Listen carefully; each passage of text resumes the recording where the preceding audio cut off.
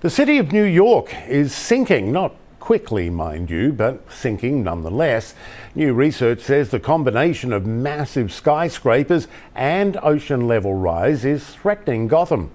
Bill Weir reports from Brooklyn. We now have the answer to the question your child is bound to ask you: how much does New York City weigh? 1.7 trillion pounds, we now know, as the skyscrapers in this town seem to get taller every year.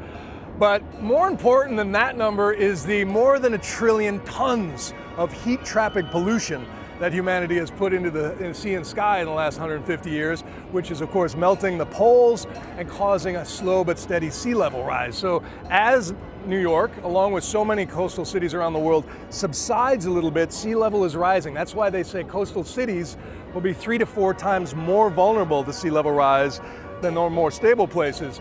You can hear in the background the beautiful music, the calliope of Jane's Carousel. This is a Dumbo neighborhood of Brooklyn. And those with a memory going back 9 years, you might recall Superstorm Sandy that devastated this waterfront along the East River. The waves were 8 feet high against the glass here. It survived, but now, 9 years later, they are shoring up the riverbank. See the barge out there with all the boulders on it? This is part of a revetment program that just starts the process of fortifying New York City against rising seas. The Army Corps of Engineers has a number of different scenarios for seawall construction, multi-billion-dollar, multi-decade-long projects to try to protect, of course, the financial center of Manhattan, the shipping ports on the Jersey side as well.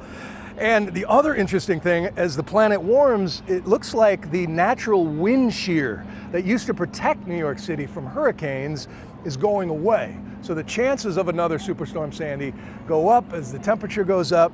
The predictions are sea level rise could be anywhere from 7 inches to 2 feet by 2050, which is not that long away. The only difference in those is how much more fossil fuel pollution humanity puts in the sky. And that is the switch that is controlling this temperature movement right now.